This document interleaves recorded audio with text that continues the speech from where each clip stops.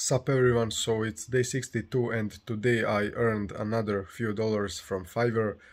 So I had a coaching call about 2 hours ago with a guy from Saudi Arabia, and I had a call with him about self-improvement.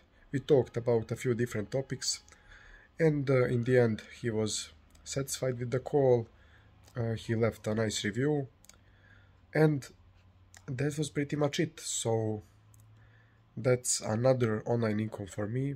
Not a lot of money, but still, it's not bad considering that I am practicing my English talking skills, trying to answer some of his questions that weren't really in my mind, and also earning some cash. So yeah, that's pretty much it. See you guys tomorrow.